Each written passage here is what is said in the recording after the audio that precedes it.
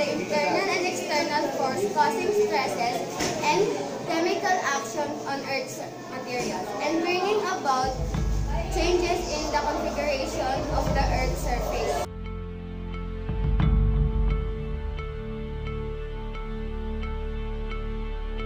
There are two types of geomorphic process. It is the exogenic process and the endogenic process.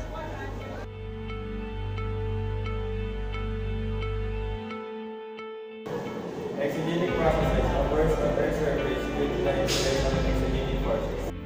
Under the exogenic process is weathering, mass wasting or movements, erosion and transportation, and deposition. Weathering to us physical breakdown and chemical alteration of rocks at near the Earth's surface.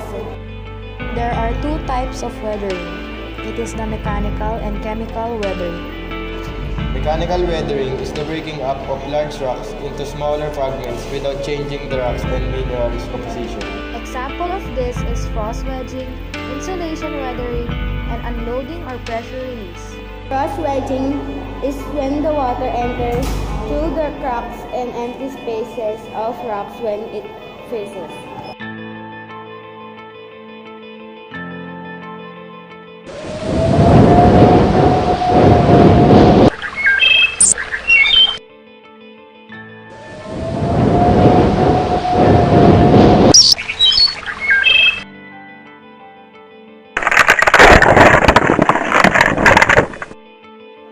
Insulation weathering results from the expansion and contraction of rock caused by temperature change.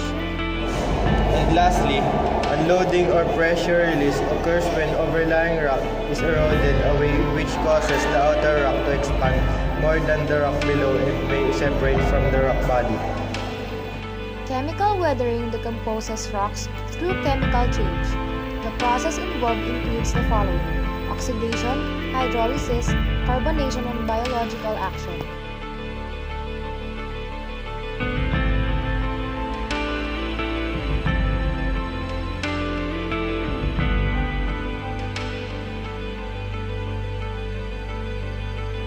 Second is mass wasting or movement. Mass wasting or movement is the mass movement of rock, soil, and regolith. There are four types of movements in mass wasting. It is flow, slide, fall, and also slump.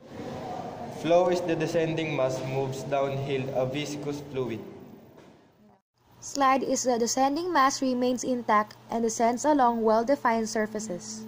Fall is a material free falls or bounces down a cliff, and slump is a form of mass weighting that occurs when a coherent mass of loosely consolidated materials or rock layers a short distance down a slope.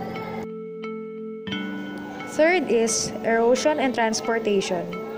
Erosion is the process of transporting weathered sediments by agents of erosion and transported in different places. There are four distinct ways for the materials to be transported: solution, suspension, traction, and saltation. Solution is where materials are described in water and carried along by water. Suspension is where the suspended particles are carried by a medium. Traction is where particles move by rolling, sliding, and shuffling along eroded surface. And saltation is when particles move from the surface to the medium in quick.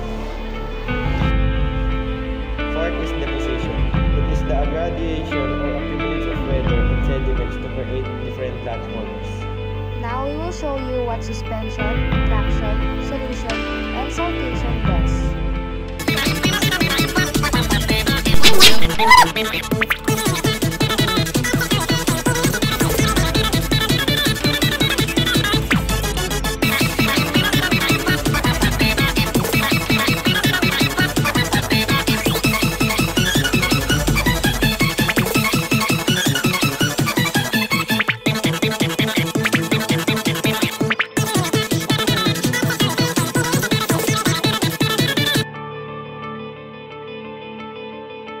Endogenic process occur on Earth's surface due to influence of endogenic force.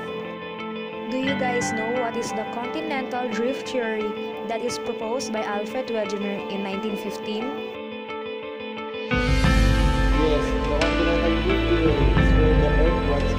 frozen landmass that broke up into large pieces, which had seats drifted apart. Do you know what the giant landmass is called? It's the Pangea. The world was made up of a single continent through most of geologic time. That continent eventually separated and drifted apart, forming into the 7 continents we have today. This leads to plate tectonics. Plate tectonics explain how the Earth has evolved over time.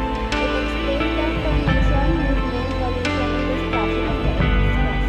The theory states that Earth's outermost layer, the lithosphere, is broken into 7 large, rigid pieces called plates. Plates move at different speeds and different directions. Some small plates that lack land masses move as much as several cm per year. Large plates move only a few cm per year. This plate motion causes them to collide, pull apart, or scrape against each other. It also refers to the deformation of the crust as a sequence of plate interaction.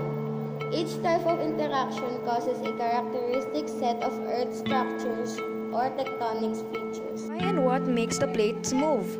It is because of the convection current. It is the movement of material caused by differences in temperature. Why do some places experience more earthquakes compared with others? It is because volcanoes and earthquakes are closely linked to the margins of the tectonic plates. It also depends the nearness of a particular country to the Pacific Ring of Fire and to the active fault lines. What is diastrophism? It is the deformation of crust due to the tectonic stress. Folding and faulting. Folding is the bending of rocks while faulting is the breaking displacement of rocks. Deformation is the breaking, bending, and tilting of rocks, and it is also the change in shape and volume of rock. There are 3 types of stress: compression, tension, and shearing. Pressure. It is when crystal rocks move together, causing the volume to decrease and density to increase. It only happens for convergent plate boundaries. Shearing is a stress or force that pushes crustal rocks in opposite direction. This force causes the rocks to bend or twist apart. Tension. It causes the value to increase and the density to decrease. It only happens for divergent plate boundaries. What is fault? It is a fracture or break in the Earth's crust, where earthquakes are most likely to occur repeatedly. It also forms when the rocks of the crust are compressed or stretched by plate movement. There are 3 types of fault. It is the deep slip fault, strike slip fault, and the oblique slip fault. Normal deep slip is when the hanging wall moves down relative to the footwall. It is also called tensional fault.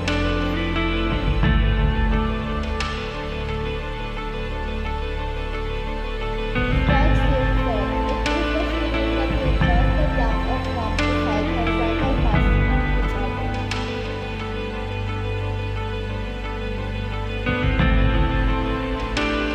There are 2 kinds of fault. It is the active and inactive. Active faults are known to have recently generated earthquakes within the last 10,000 years and may still continue to generate earthquakes, while inactive faults do not show signs of ever having generated an earthquake in the last 10,000 years but may possibly still generate an earthquake in the future. There are 3 major faults in the Philippines. It is the Valley Fault System, Lubang Fault, and Central Mindoro Fault. What is seismic wave? It is an elastic wave in the earth produced by an earthquake or other means. There are 3 types of seismic wave. It is the P wave, S wave, and surface wave. P waves is a longitudinal earthquake wave that travels through the interior of the earth and is usually the first conspicuous wave to be recorded by a seismograph. It is also called primary waves. S waves is a transverse earthquake wave that travels through the interior of the earth and is usually the second conspicuous wave to reach a seismograph. It is also called secondary wave. And lastly, surface waves is a mechanical wave that propagates along interface between differing media. Usually is a gravity wave between 2 fluids with different densities. Let us now proceed to focus, epicenter, intensity, magnitude, and seismograph. Focus is the location within the Earth where fault rupture actually occurs, and the epicenter is the location on the surface above the focus. Intensity is how strong earthquake feels to observer, or the probable experimental damage to the surroundings, measured by Mercalli scale 1 to 12. Magnitude, related to energy released by the earthquake. Seismograph measures ground motion at one instant, but it is a really big earthquake lasts minutes. It releases energy over hundreds of kilometers. It needs to some energy of entire record. Modifies Richter scale doesn't replace it, and it adds about 1 magnitude to 8 plus grades.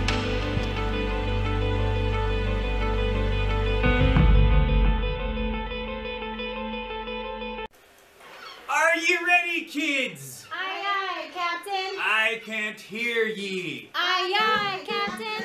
Oh, weathering causes a rock to break down. Weathering breaks it down. With sediment pieces all over the ground. Sediment on the ground. Erosion carries the pieces away. Erosion carries it away. So deposition drops the place where they stay. Deposition drops. Hey, weathering, erosion, erosion, deposition. Changes make landforms with water, wind, and ice. Erosion shapes many landforms we see. Erosion shapes what we see. Like canyon sea arches, you shape valleys. Canyons and valleys. Deposition can even make landforms too. Deposition makes them too. Like deltas, stalactites, and even sand dunes. Deltas and sand dunes. Weathering, erosion, erosion,